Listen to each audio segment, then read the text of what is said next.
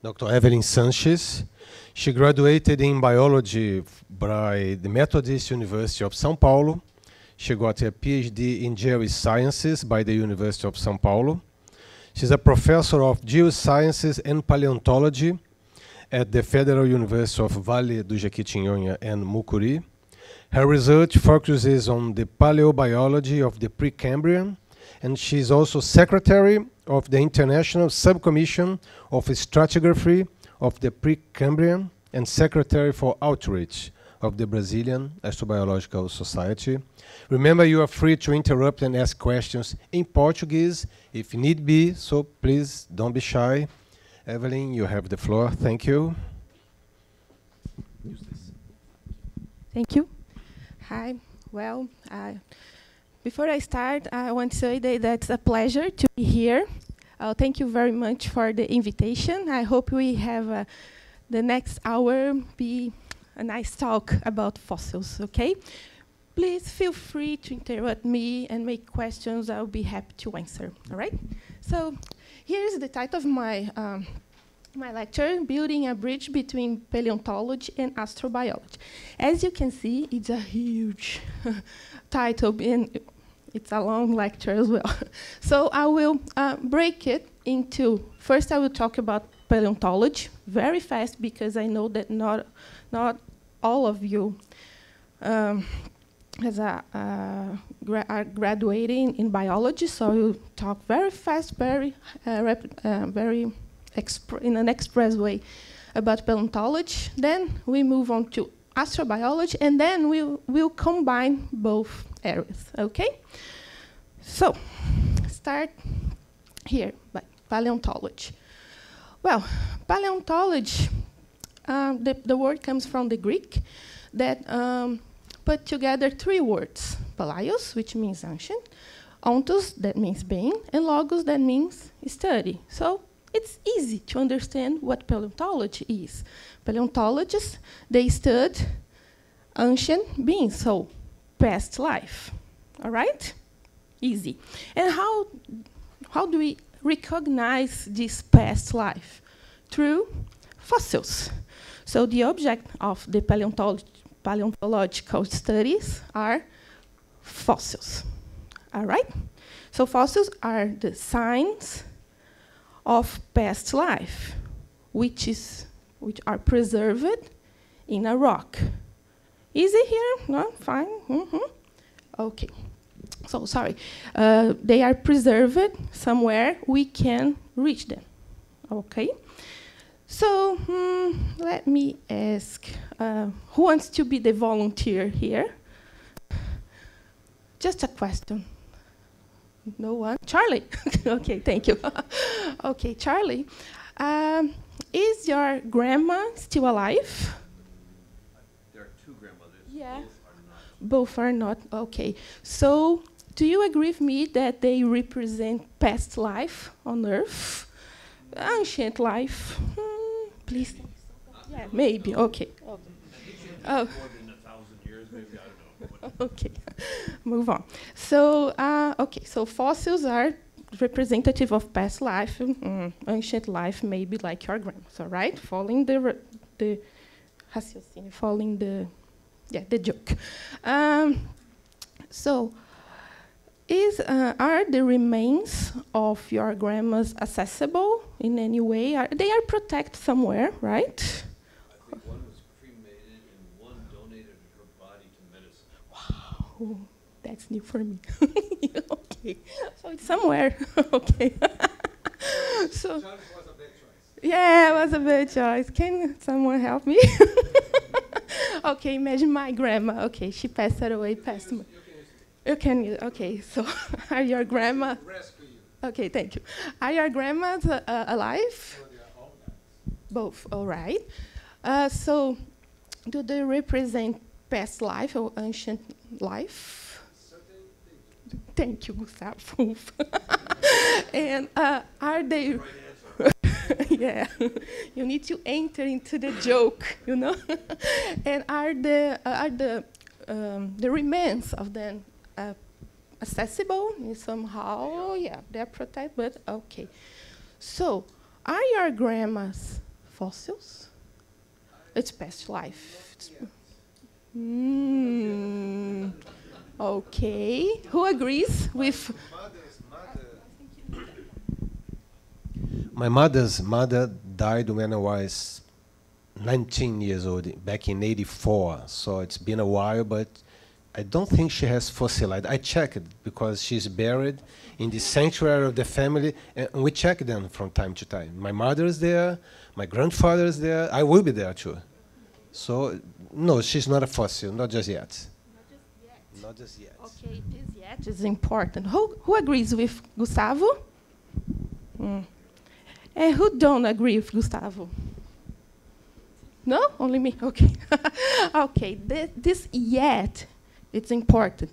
Why? Because fossils, to be a fossil, the remains must be at least 10,000 years old to be a fossil. Remains younger than 10,000 years, they are considered subfossils. So grandmas, Gustavo's grandmas, they are subfossils in somehow, as yours is somewhere in a university, they're helping science, and mine, for example. Okay? Easy here? Okay, can I move on? Right, okay.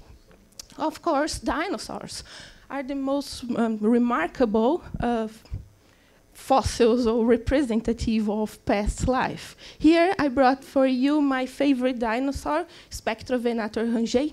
It was found near where I live, Minas Gerais. It's a Cretaceous dinosaur. And we only know two teeth of Spectrovenator that are inserted in a vertebra of a herbivorous dinosaur. That's a very nice fossil record. But of course, fossils go much more beyond than dinosaurs, and we know signs of past life coming from different biological groups. Okay, we'll talk about them later. Well, and why should we study fossils? How can they help us somehow? Well, the applications for fossils are we can understand the evolution of the biosphere. We can understand the evolution of the Earth system. Here, people, please keep on your minds that we are not talking only about the piece of rock that goes around the sun, all right? Call it a planet Earth. We need to think about a system, the Earth system. Keep that on mind, okay? We need that in a few minutes.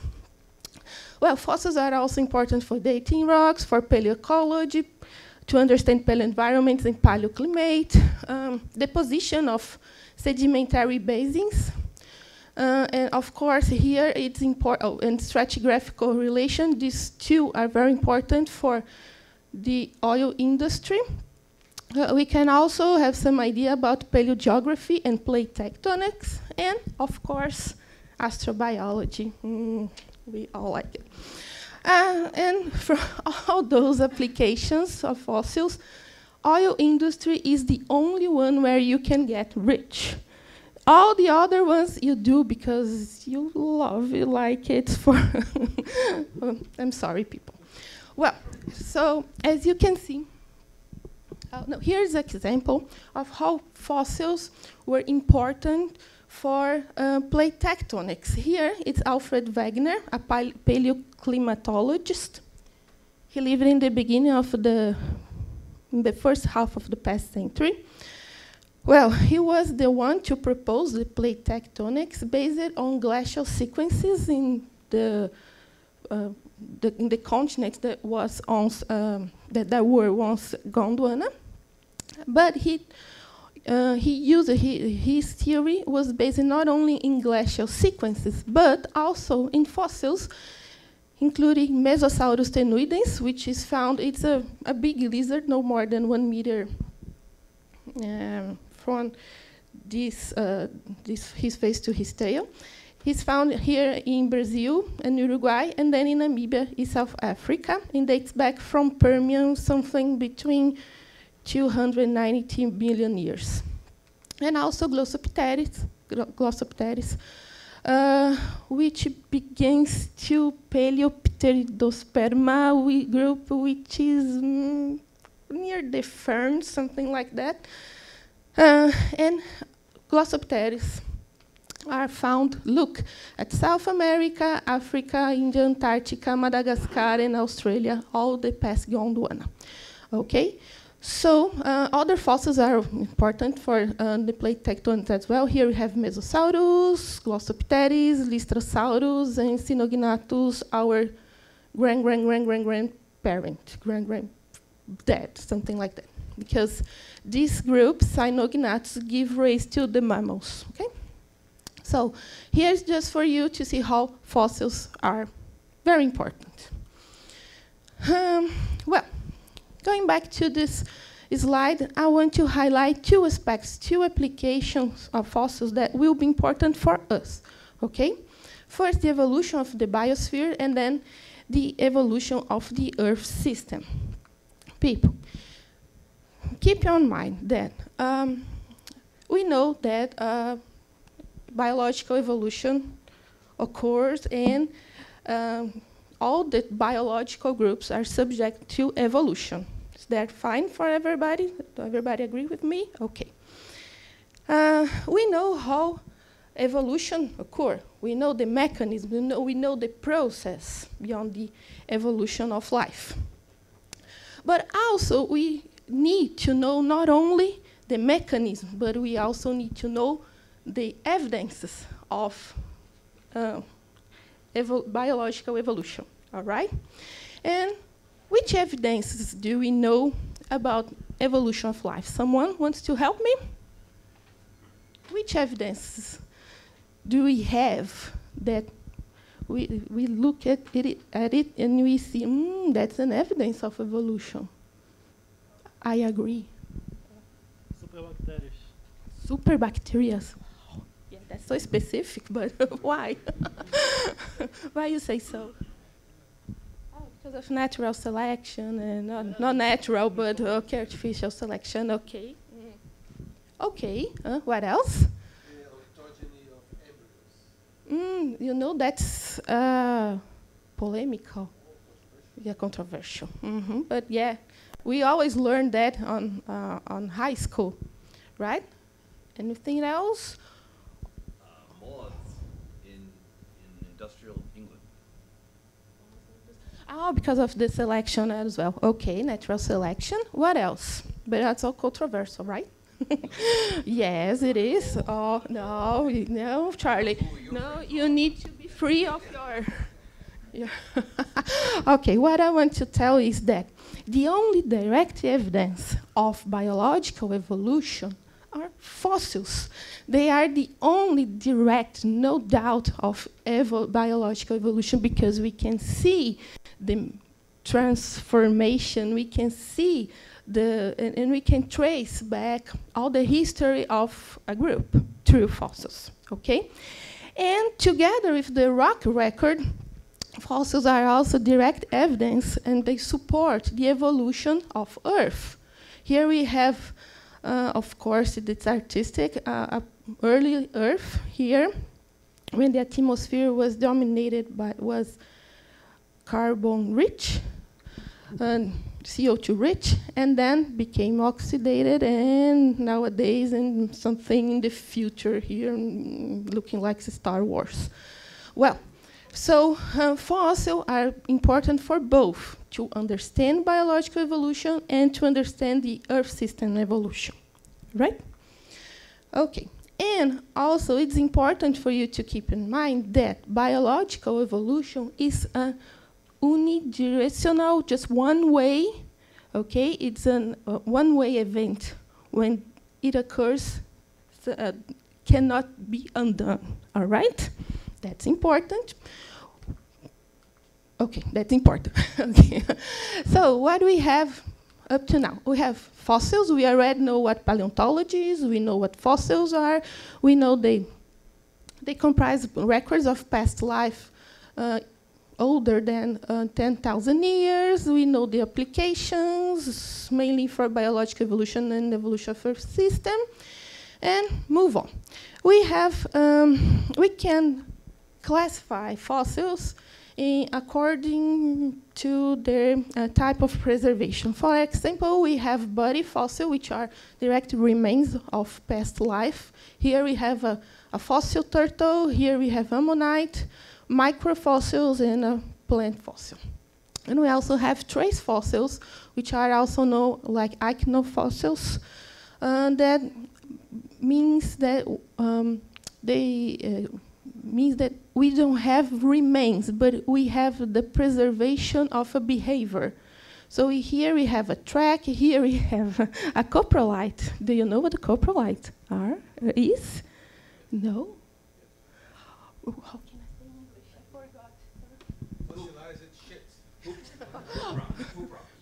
Poop rocks, yeah, thank you.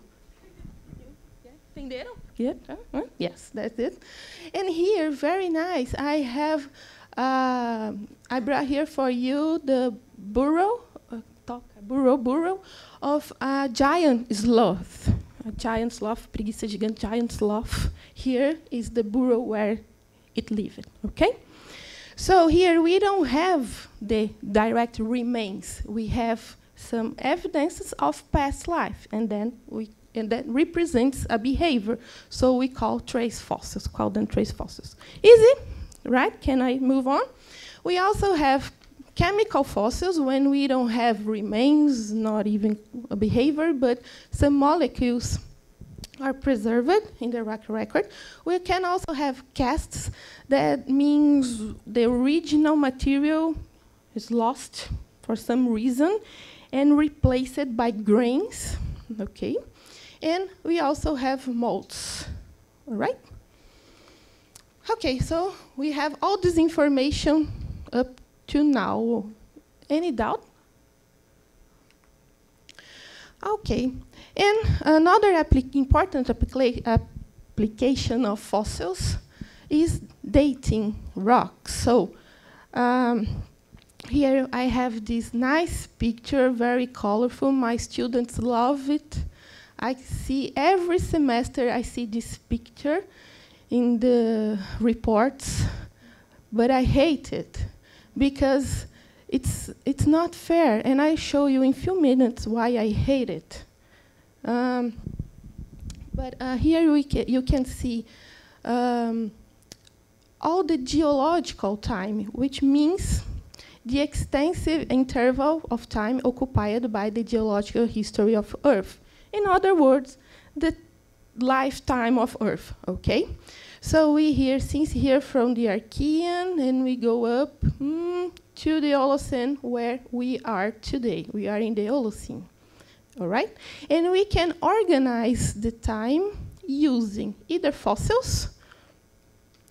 So when we use fossils for dating rocks, we do relative age dating. Or we can do absolute age dating when we use isotopes. So when we use fossils, we do relative age because we need to compare, all right? Oh, this strata is younger than that one. We cannot infer an absolute number based on fossils. We can only say, oh, okay, this level is older than that one, that it's older than that one, okay? And guess who we apply here to organizing the time of the age of Earth? Someone? No? Huh? Which principle? Which I have shown it for you already. The biological evolution. Okay, so evolution helps us to understand what happened through time, and it doesn't come back. Okay, it's a one-way drive. So we base our relative dating on fossils and evolutive aspects that they record. Okay, so another application here for us. Okay, that's what I have to tell you about paleontology. Easy, fast, because, okay, time is short. Move on to astrobiology. Okay, I brought here, I look at the Google. I confess, I look at the Google. What is astrobiology, Google? Tell me. and he responded to 81,000 results. It's too much, I'm sorry. So I brought some of them. One from NASA Roadmap, the last edition, it's 2015. I think will be a new one in few years. Well, which says that astrobiology addresses questions about past, future, extent, and interconnection of living things in the universe. I also brought this Bloomberg because it's cited in so many works. So I brought here also for you the astrobiology is the study of how life interacts with planets, moons, and other objects in our universe. And here I brought for a publication in Portuguese. That's a book about astrobiology. It's in Portuguese and says that astrobiology, in the current view, is defined as the field of research dedicated to understand the origin, evolution, distribution, and future of life on Earth and beyond. So here we can see some common aspects, right?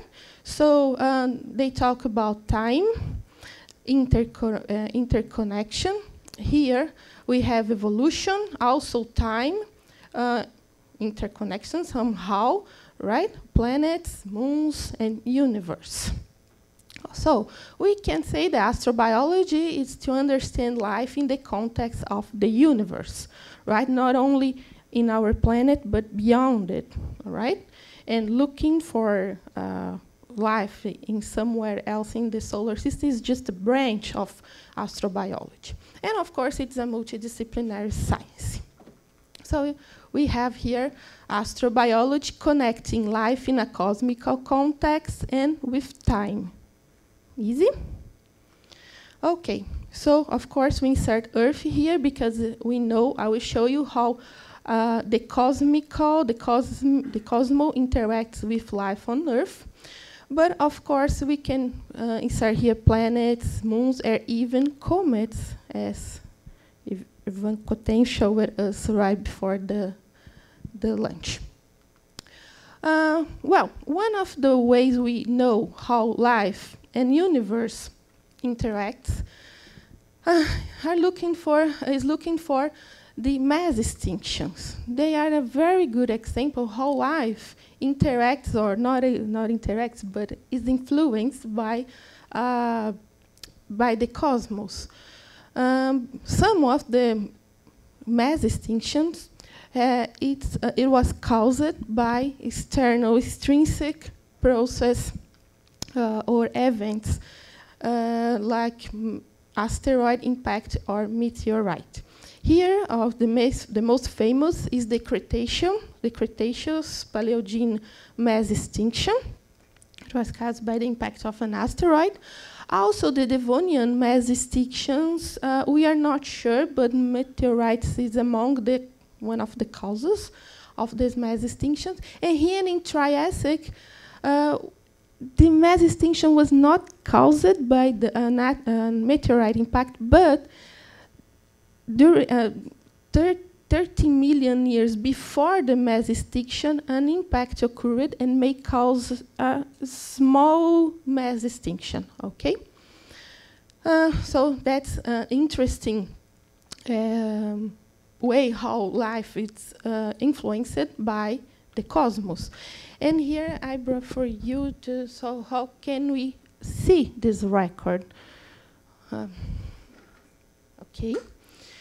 Here we are, right? And you. I will show you Chicxulub. We go to Mexico, to the coast of Mexico. Oh, I placed a Chicxulub here, but actually it's here. So can you see this shape here, this geomorphology? Here is where the asteroid impacted Earth. All right, we have a very nice record of this impact. Breccias and all the rocks melted here. It's easy to see, very nice. And the Chicxulub was responsible for the extinction of dinosaurs, pterosaurs, mosasaurs, and all the big guys in the Cretaceous. All right. Here we have the record of the Woodlake crater. It's in Australia.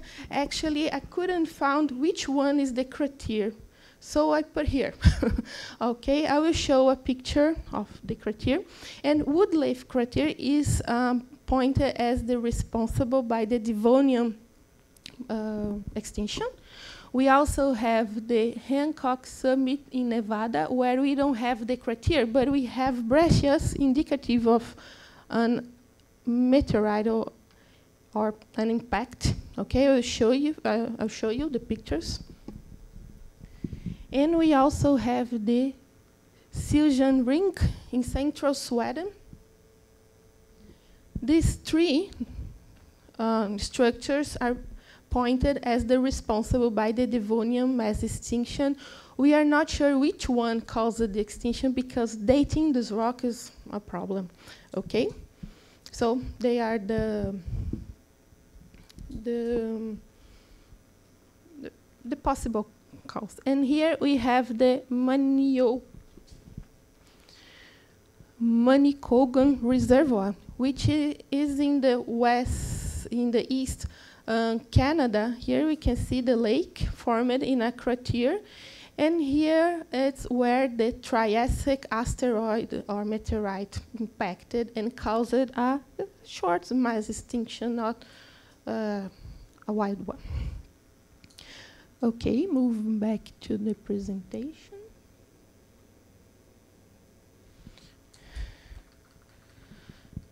So here is the record at the Hancock Summit. We don't have the crater, but we can see the rock totally broken, all right, pieces here.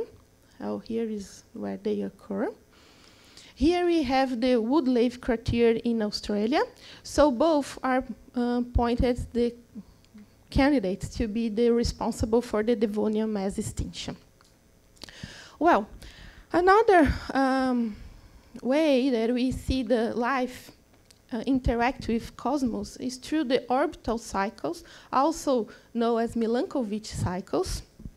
There are three cycles, the changes in eccentricity, the axial precession, all right,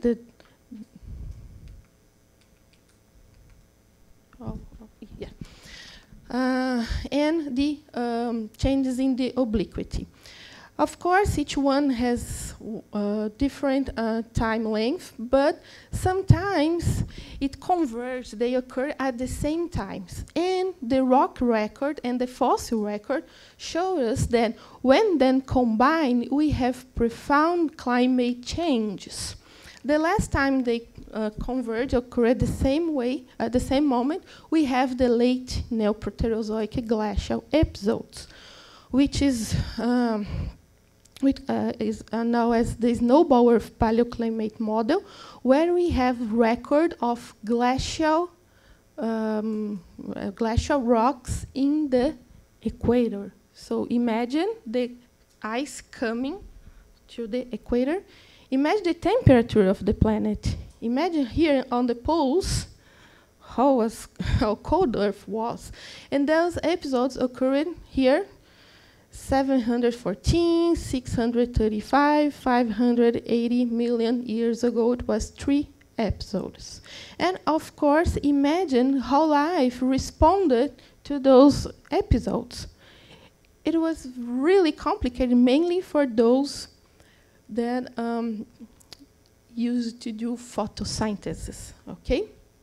Because all the planet was below ice, even in the ocean, even in the equator area. Okay, people, so we know we have some examples from the geological record here on Earth that shows Earth and the cosmos interact or influencing. The cosmos influence Earth, okay? And we know that through fossils. But imagine if we can do the opposite way, using fossils to understand, well, cosmical or the cosmical relationship between life and other planets, for example. Comets are polemical, okay? I will leave it for Ivan Corten. I hope he talks about this in the next days. But imagine applying fossils to understand this interaction in other planets or moons. And here enters our bridge, make the bridge between paleontology and astrobiology. Here I brought a picture of Oscar Niemeyer's bridge at Brasilia. It's over the Paranoá Lake. I don't know if you have been there. It's an amazing bridge because it shows it's, you know, when we throw a stone in the water that it kicks, it rebounds. That's what Niemeyer wanted to do.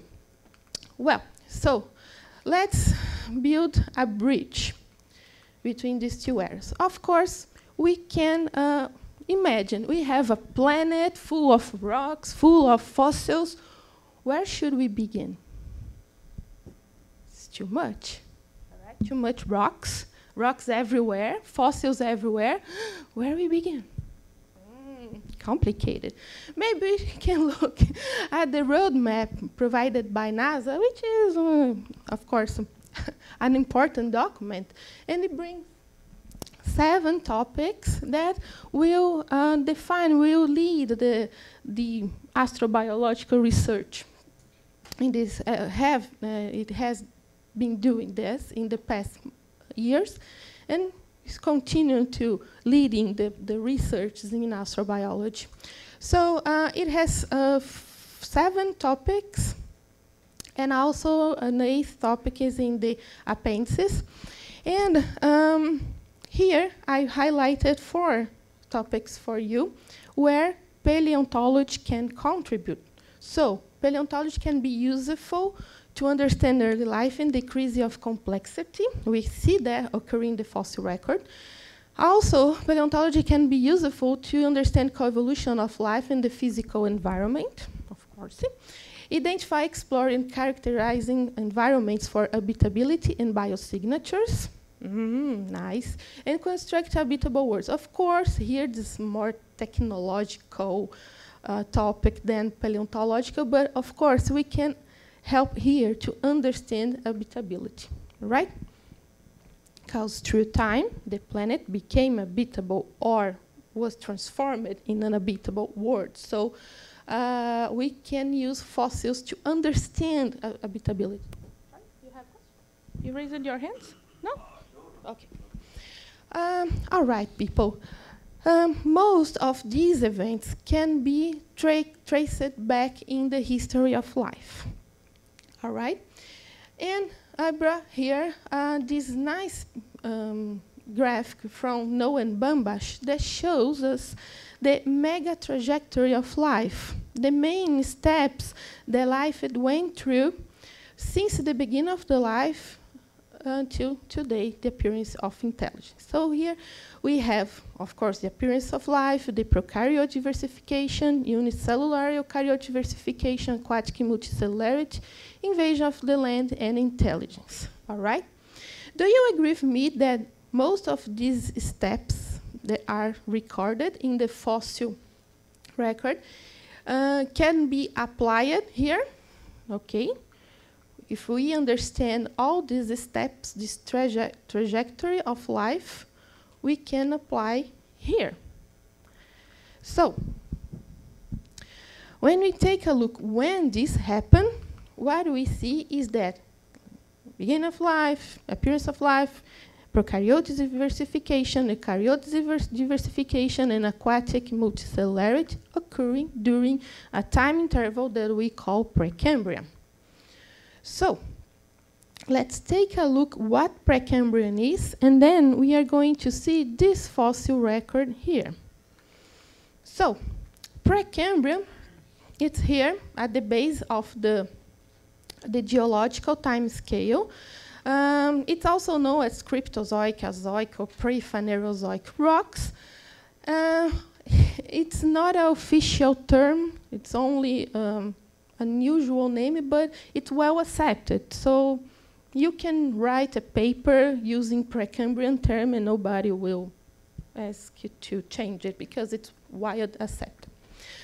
Precambrian received this name because they correspond to rocks that came before Precambrian. That's why Precambrian, all right?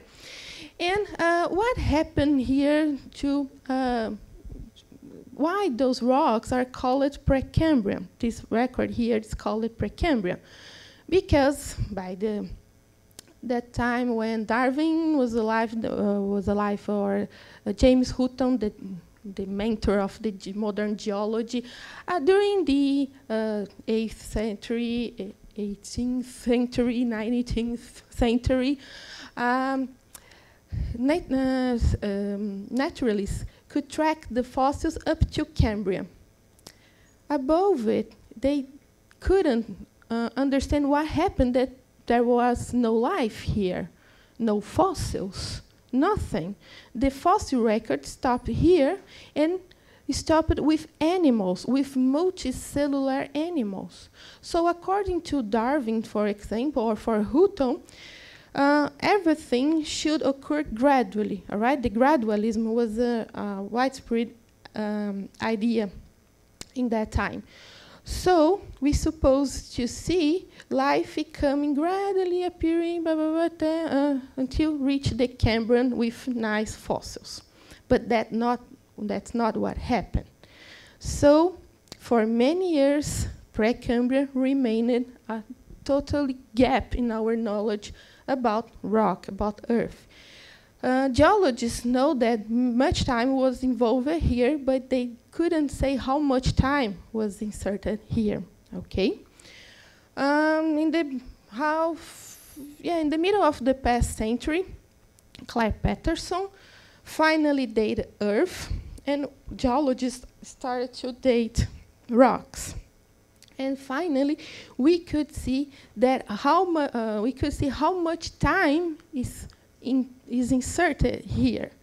All right, we saw that Earth is 4.55 billion years, and it was an amazing discovery. Imagine Earth before this dating, before applying absolute dating, no one knows the age of the Earth, and suddenly it was 5 point. Of course, they know that a long time was involved here, but not much. No, they didn't know how much time it was. So when finally we have this age, it was the Precambrian was called deep time because it's so much time, billions of years. No one was expecting billions of years. Well, here we have the geological time scale. We can see Precambrian here.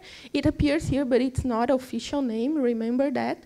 Precambrian includes Adian, a time known as Adian, that Charlie told us this morning, about it this morning, Archean, and Proterozoic eons. See? Here's the Precambrian. And all these three columns here is Phanerozoic eon. It's another eon called Phanerozoic. Here you have eon, the eons called Proterozoic and Archean. We are here on the Holocene. If we put this in the proportions, in the real proportions, what we have is that Precambrian is much longer than Phanerozoic. All right, it's 88% of the life of Earth.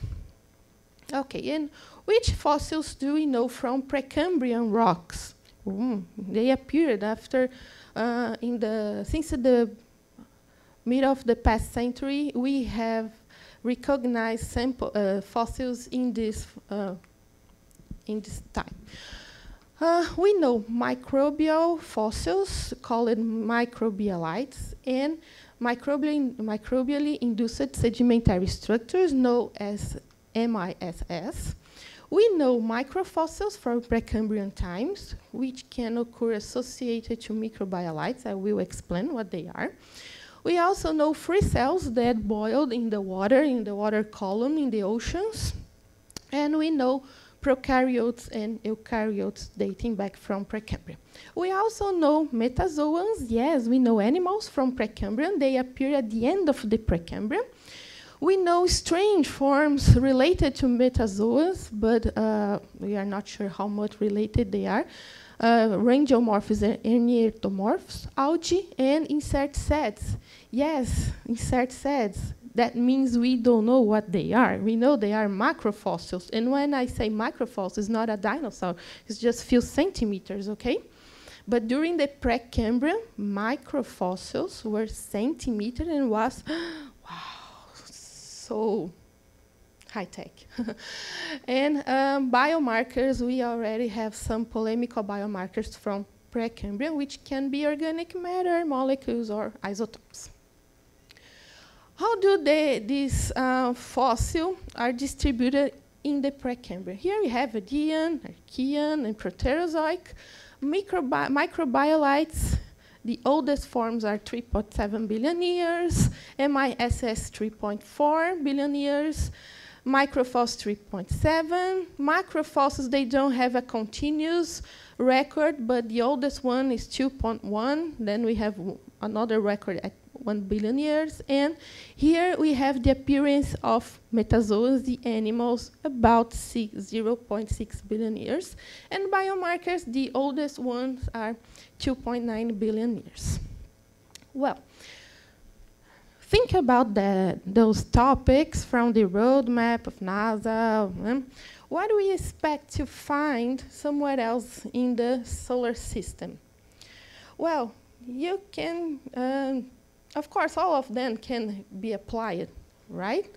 But we are mainly looking for simple forms of life, or not so complex life. The only complex life we are looking for is something like intelligent life.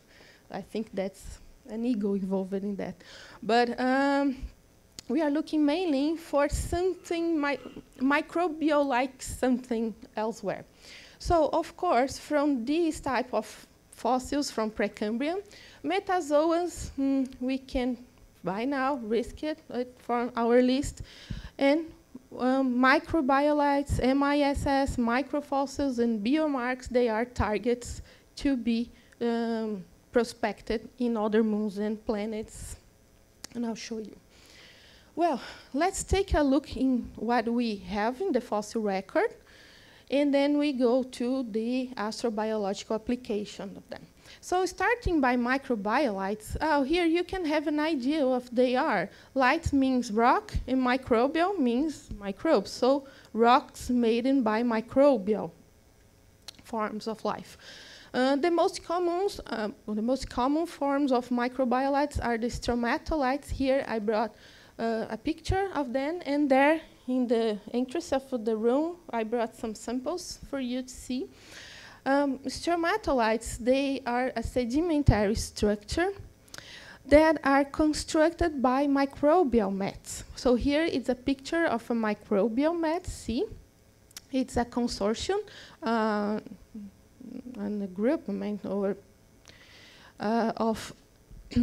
of cyanobacteria and bacteria that grows looking for, mainly for light, of course, because the topmost layer is cyanobacteria, so of course it wants light, okay?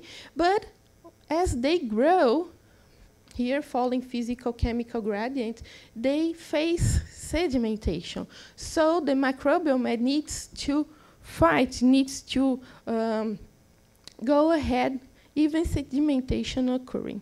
What type of sedimentation? Carbonate or siliciclastic, grainy sedimentation. Everything occurs under the water. We can find stromatolites at the oceans or lakes or playa-like environments. And they go through lithification and diagenesis. All right? So as the microbial mat grows and sedimentation occurs, we have this feature here, the typical feature of a stromatolite, that is lamination. All right? Here we have two examples from Brazil, one from Bambui Group, and other from Caboclo Formation. It's 1.2 billion years, here 500 million years. All right, people. Here is a picture of an stromatolite from Una Group. It's 500 million years, a little bit more. See the lamination? Look at the top of the sample. See here, this black thing here? Oh, here, it's a zoom. Do you know what it is? That's the microbial mat, the fossilized microbial mat in the stromatolites. Very nice. No one cares? No? No? I just see you like... Are you sure? Yeah, I'm sure. Yes, it is. Yes, it is. And we can see here, see the same color. It's here among the lamination. Okay. It's a carbonatic stromatolite. All right, here we can see pictures of the oldest stromatolites in the world, one of the oldest. They are from Warrawoona group in Australia, Paleoarchean. See here the lamination? Very beautiful. Here is another form. It was a pleasure and honor to see them. I touched it and I felt the power of Paleoarchean when I touched them.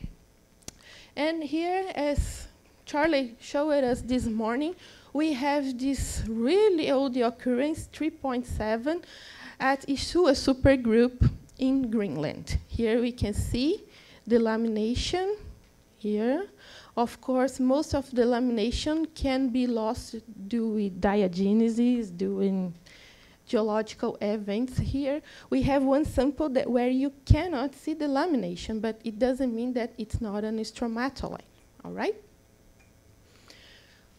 Microbial-induced sedimentary structures, or MISS, they form when we have the microbial mat growing up in a surface, but it doesn't form an stromatolite.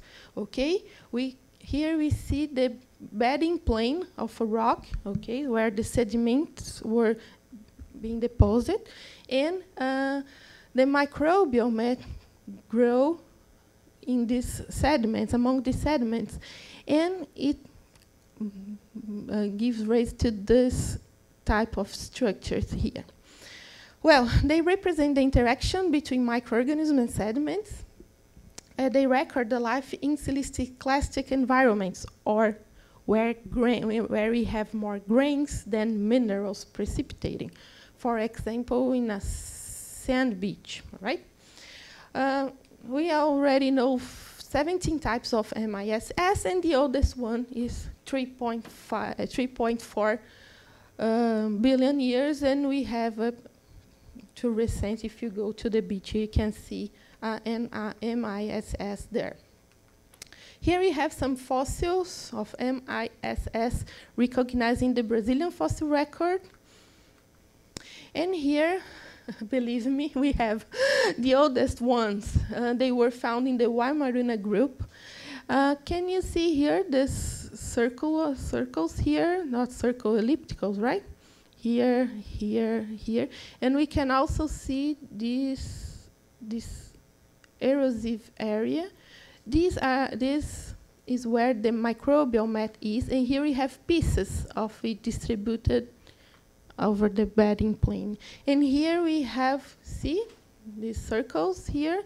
Each one is a piece of MISS, of a microbial mat, I'm sorry. All right? So they are the oldest MISS that we already recognize in the fossil record. Well, here I brought for you the universe of microfossils. We know microfossils, thousands and thousands of species. Every domain of life can form a microfossil. Imagine how to classify them. It's a nightmare. Okay, so eukaryotes can be preserved as microfossils. Archaea can be preserved as microfossils, as well as bacteria. So imagine how difficult it's supposed to be how to classify them.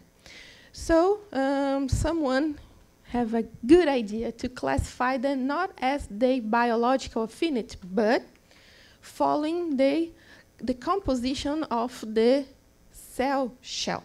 So we have 4 types of microfossils. We know calcareous microfossils, silica microfossils, phosphate microfossils, and organic microfossils. Much easier, right, than try to classify them here. And during the Precambrian, we only have the carbonaceous microfossils. Here I brought for you one of the oldest microfossils. It was found in the Nuvvuagittuq greenstone belt in East Canada. Here we can see the filaments here, here, here. We have some circular structures, and here, here. It was found in a banded iron formation, a rock, in an iron-rich rock, and dates back 3.7 billion years. We also, that's nice. That's very recent. It was published in past March. And we also have fossils from the same locality, Nuvvuagittuq greenstone belt, which dates 4.2 billion years. That's Adian. That's very early in the history of life.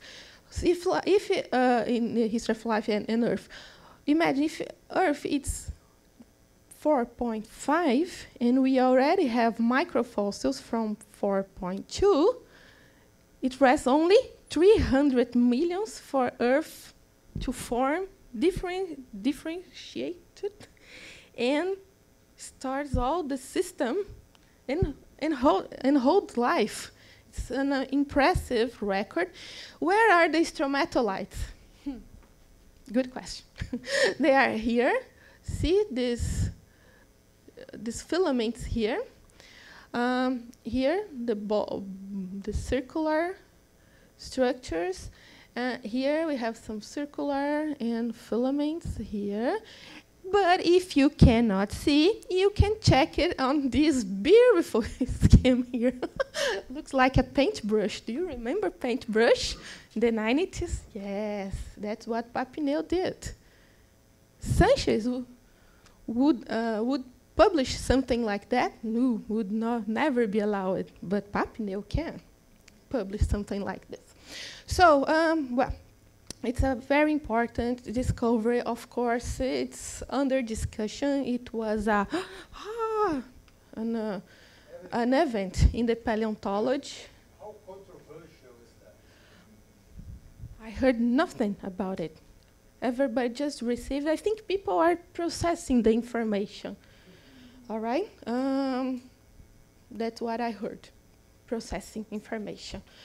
I talked to some researchers from Precambrian rocks, and they told me, oh, let's wait. Someone will reply that. Let's wait.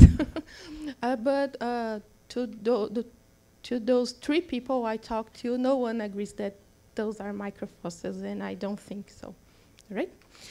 Well, but they are published, okay, and let's move on. So what we have is here in the Adian, we have this occurrence. We have the 3.7 occurrence both in Canada. We have this nice occurrence in Australia of past cells, right? And between 3.4 and 2.4, we have some gaps in the microfossil record, but after that, the record is continuous. We see through all the geological time, the record of microfossils, all right? And all these times they are carbonaceous, okay? Here they are preserved in iron-rich rocks. They are preserved by iron, casts, all right, of iron, but they were originally carbonaceous. And the other three types of microfossils appeared during the Phanerozoic. Excuse me, you said that Papineau's work was in banded iron formations. Yeah. How old are banded iron formations? How far back do they go? Independent of whether they have biology in them. Well, 4.2. There are no banded iron formations older than that. Not that we know.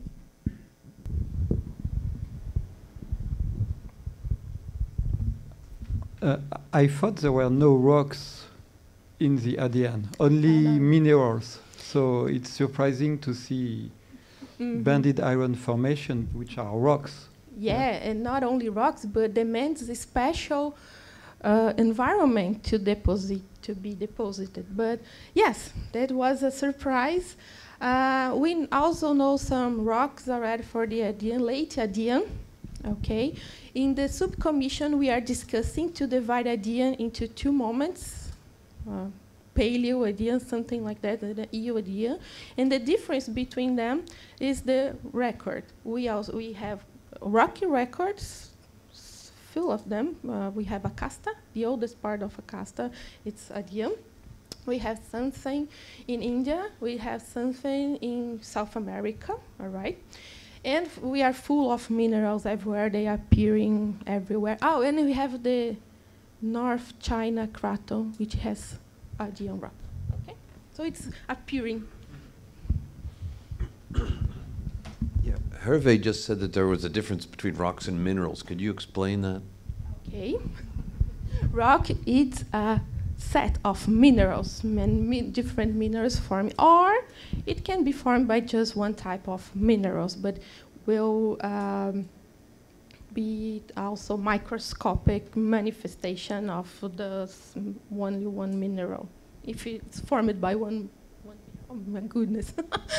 Oh, okay, so a rock is a set of different minerals, right? And a mineral, it's a solid phase of a substance, all right? Okay? All right. Here we have the gunflint biota, which is also interesting because we have nice cells here. We have no doubt that they are cells and different cells. Look, the architectures. We have round cells, tube cells, filamentous. We have Eoastrium, which look like a star, right? And we have my favorite microfossil, Cacabeckia umbrellata. We have nothing similar to it nowadays, all right? We don't know a bacteria or archaea that looks like Cacabeckia, all right? And those microfossils are preserved also in banded iron formation, here, BIF, which means iron-rich rock. It's found in one of the Great Lakes in North America. And they were, the environment where these cells lived was a subtidal setting, very deep. We know 16 taxa, and 6 of these 16 taxa is of uncertain affinity, or in other words, we have no idea what they are. That's why it's so nice. Here we have this nice study done by Lara. Lara, she's Brazilian, she's now in France, together with Douglas, which was here past week. Some of you met Douglas here. And they analyzed these microfossils from gunflint biota in very high resolution. See here, we are in the micrometer scale. Here, it's the microfossil. Again.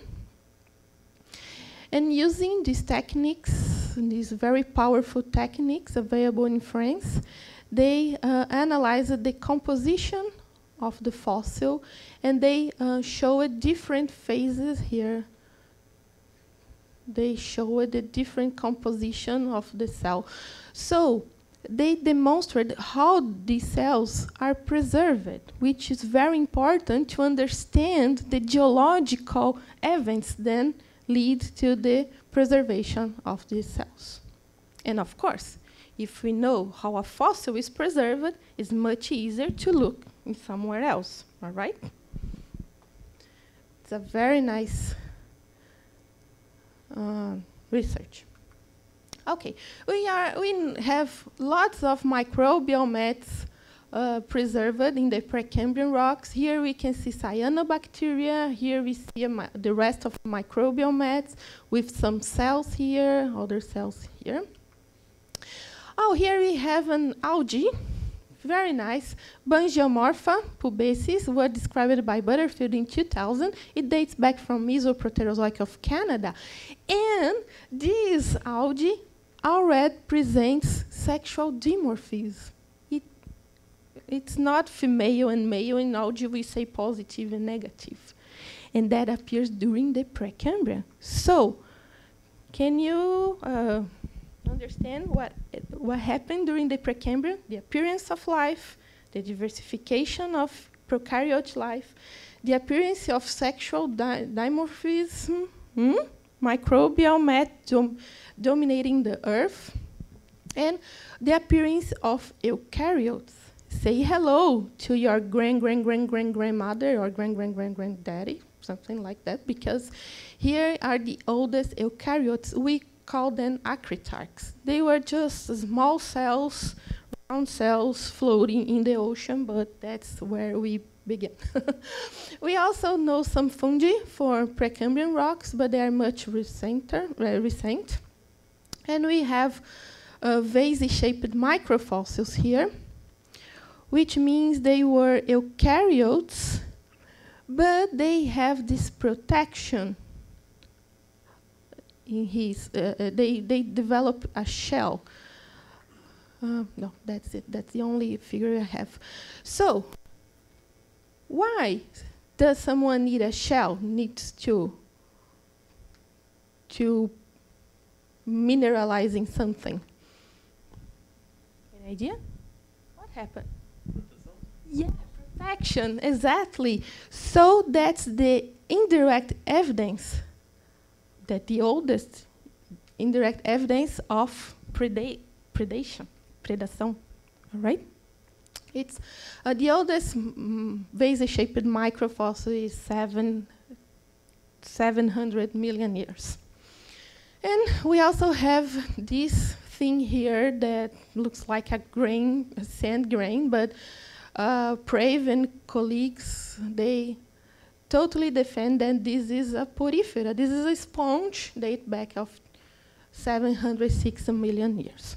So, people, that's what we have up to now in the Precambrian fossil record that may be of our interest for astrobiology. Precambrian microfossils are here in those groups, okay? But how about the other ones? They didn't leave any fossil record? Yes, probably they did. But the question is only, hello?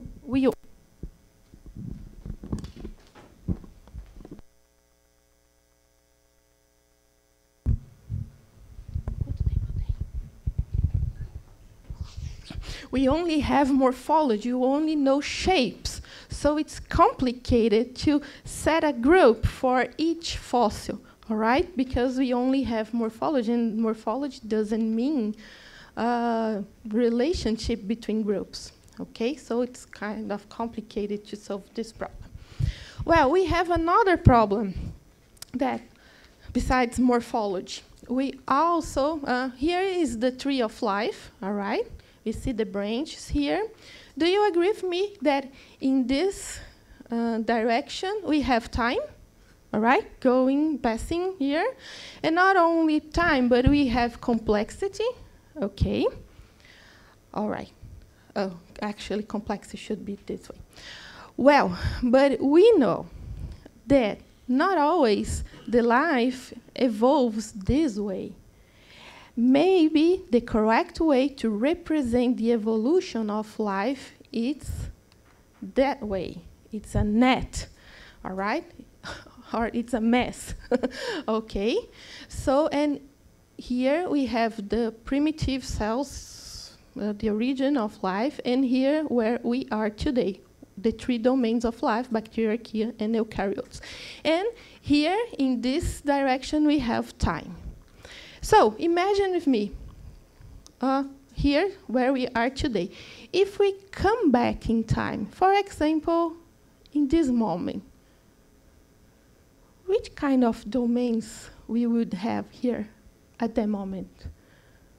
Archaea, bacteria, eukarya? Maybe not. Okay, we don't know who was there, who was supposed to be there. And imagine, so to classify a very old microfossil, to which part does it belong? I don't know. It's so hard, okay? But yeah, we always try to set, we say, for example, Papineu, in that idea microfossils, they described as bacteria-like. Of course, so resembles bacteria, but it's not a bacteria, right? And we need also to keep on our minds that the domain of the 3 domains of life is just a small part of the extant life, which is just a small piece of every the life that ever existed. Okay, so there is all of these life forms in the fossil record, or probably in the fossil record, and how to classify them, how to identify them. Right? Okay, and we also have the problem of taphonomy, the preservation. Here we have the organism dies, all right? And not everything that dies are buried, and not that everything is buried is preserved, okay? The biological process decreases in this direction, and also the information, available information to classify this dead body here. And the physical process takes the domain. So, so we have the problem of only have morphology, only the problem of the evolution of life as a net, not as a tree. And we have the problem of how much life do we know, and the preservation of life. So it's 4 challenges to identify, to understand real past life. Going to biomarkers, we know some organic matter and molecules in the fossil record, the Precambrian fossil record, and some isotopic ratio like carbon and sulfur as well can help us to identify past life. We have 2 occurrences of biomarkers in the Precambrian. Here we have this guy here, which corresponds to porifera, algae, and protists. And that one, that dinoesterano, which corresponds to dinoflagellates. That here you can see the question marks. That means this biomolecule should not be here. They probably are contaminants, all right? So very old biomarkers are polemical, and the oldest occurrence of biomarkers are from Neoproterozoic, very late in the Proterozoic, in the Precambrian. It was identified here in Brazil, okay, by Olcott and colleagues. They identified very nice carbon chains indicative of photosynthesis during the glacial episodes I already showed to you.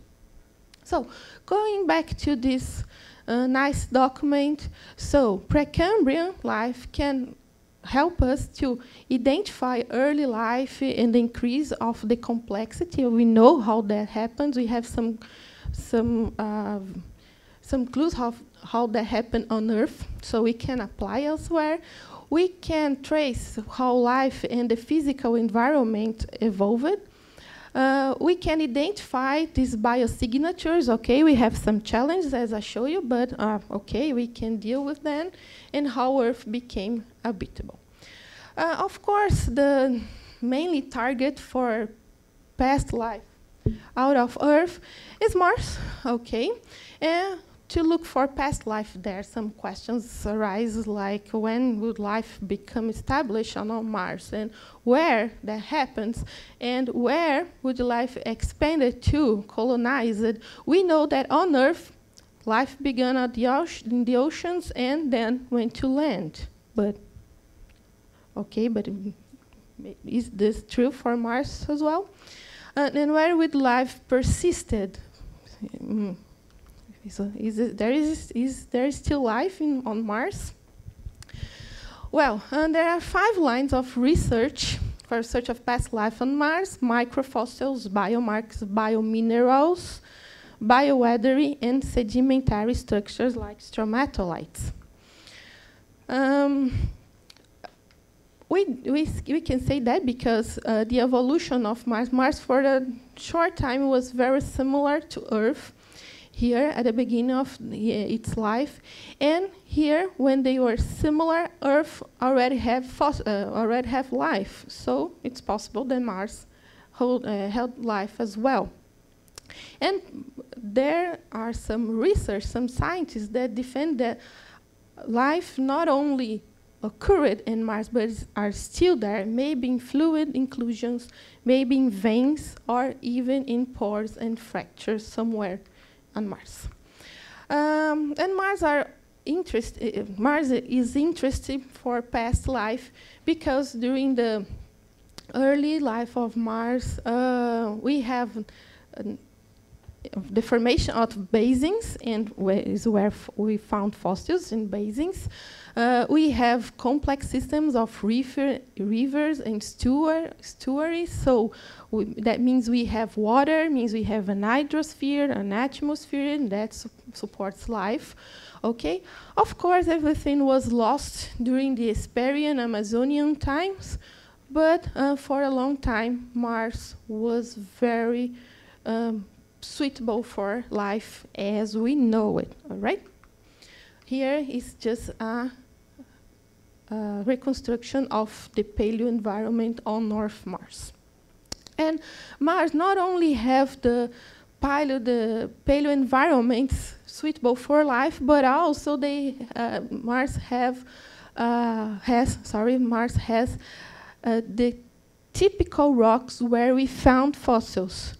All right, so Mars is full of oxides. The carbonates on Mars is polemical because probably it's not sedimentary, it's diagenetic, but okay. And we also have silica there, which can, as we can see here, be stable and so last lots of billions of years and be suitable for preservation of life. And we already have some labs there. The rovers are there. We have the opportunity in exploring the Noachian rocks. Okay, opportunities is out of work. It's not working anymore. It's supposed to look back in the very early rocks of Mars. Spirit explored the Hesperian rocks, but it's not working anymore. But we have Curiosity still working. For surprise, it's surprising that its work supposed to stop some few years ago, but it's still working. It's exploring the Gale crater, and it's exploring rocks of the late Neoarchean, which is a transitional moment between the domination of phyllosilicates to sulfates rocks. And we have the Perseverance. Recently, it got there, and it's exploring Noachian rocks. And also, well, it's not the main object, the main goal, but we have the Chinese rover Duorong, something like that, which is exploring Hesperian rocks. But this rover is not looking for signs of past life. It's there just to understand the past environments and the rocks of Mars. But of course, if it found something, of course, they will explore, right? And we have some interesting, here is where the active labs are. So Perseverance is here in the Jezero crater. The Chinese rover is here in the Utopia Planitia, and Curiosity is here in the Gale Crater. Gale Crater, here is a picture of the Gale Crater. And here are the outcrops that the Curiosity has looked in more detail. The Yellowknife Bay is interesting because that's where Curiosity, that's the Yellow Bay outcrop. Can you see here rocks? Different bedding planes of rocks. Okay, here we have the stratigraphy. We are not sure about how thick they are, but that's an estimative. All right, and look what they saw there in the Gale Crater. Can you see this structure here? Looks like a pastel. It looks like a Chinese roll-up. Sabe? Aquele pastelzinho que a gente compra na comida chinesa. Here and here. All right, and here.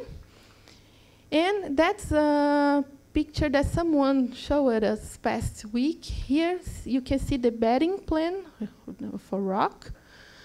And those structures were recognized. See here. What are them? They are MISS, the microbial-induced sedimentary structures. Things like that here on Earth are interpreted as microbial life sign, evidence of microbial life. And it was found, it was observed on Mars, there in the Gale Crater. All right? Of course, Nofke, the author of this study, she didn't want to say, okay, we found life on Mars.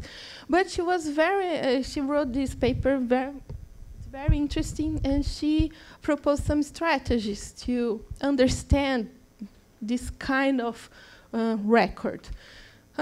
She says that the first steps to detect, of course, accomplish, to identify, not only identify, but confirm and mainly differentiate from biogenic structures. That's the main step, all right?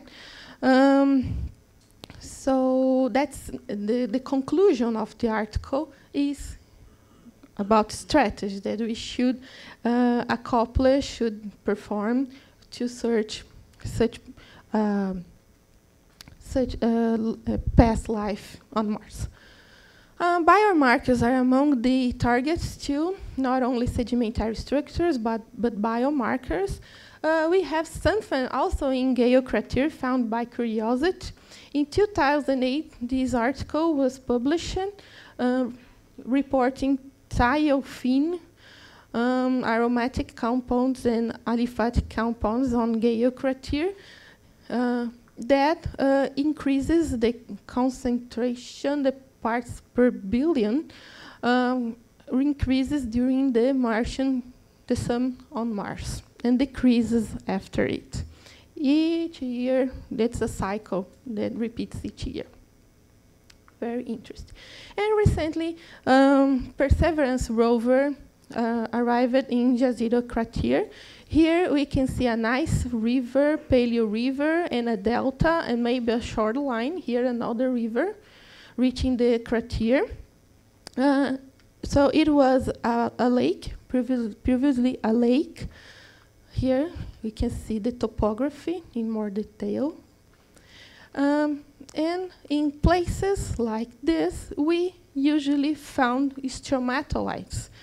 So it's expected to find not only microbial life, but structures built by microbes, which are stromatolites, okay?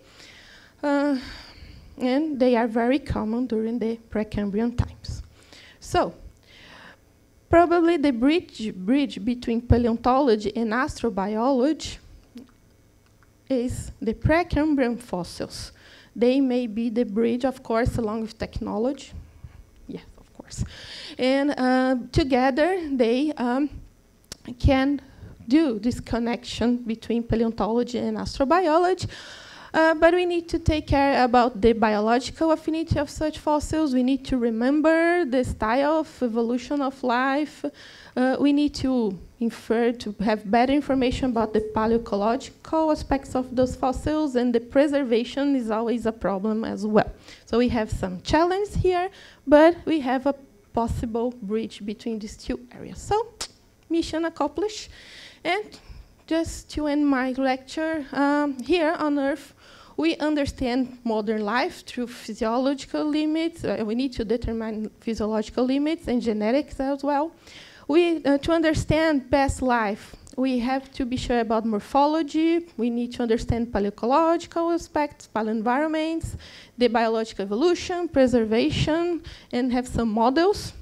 And here, we do usually go from process to product. So when we look at fossil, we not only have the products, but here we can infer the process, the format, that product.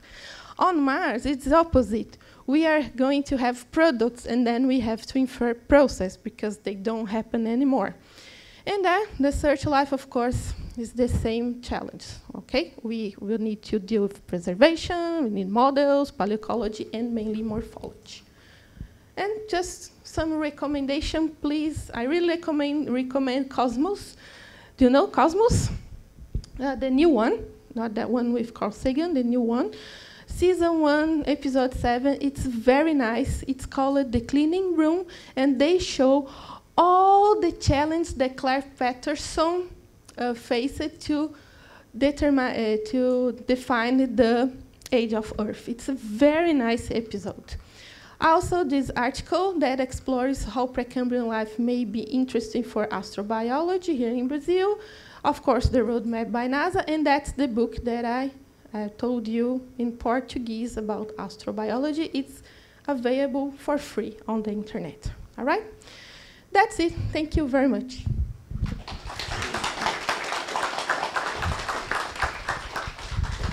Okay, we are running late with the coffee break, but there's time for a few questions.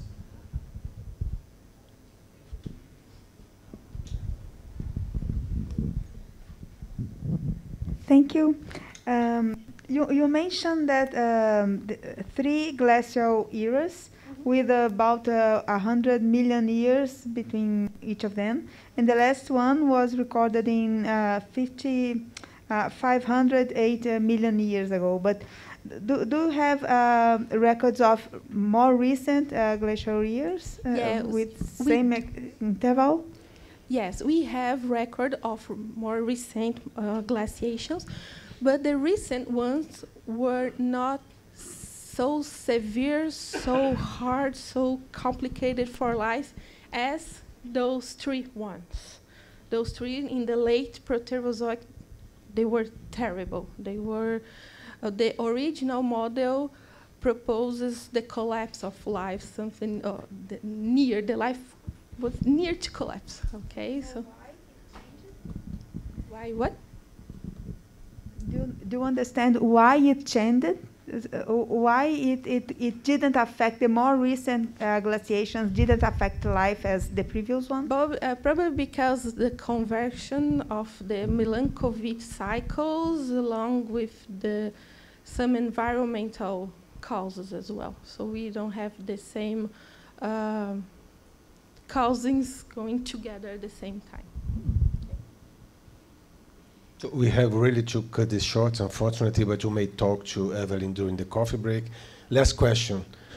What's the oldest uncontroversial evidence for life on Earth, the one that no one argues against, and how old is it? Where is it and how old is it? It's in Australia. The record here, in a minute. Here. Those stromatolites. They are not uncontroversial, and they are the oldest ones. 3.7. No, 3.4. 3.4. 3.7. That's the one everyone agrees with. Everyone agrees, Okay. and it's very typical. And also, that record, the MISS here, here, pieces of microbial mats. Okay, so everybody agrees it's life. Okay. So let's thank Evelyn again and go for the coffee break. Okay, thank you.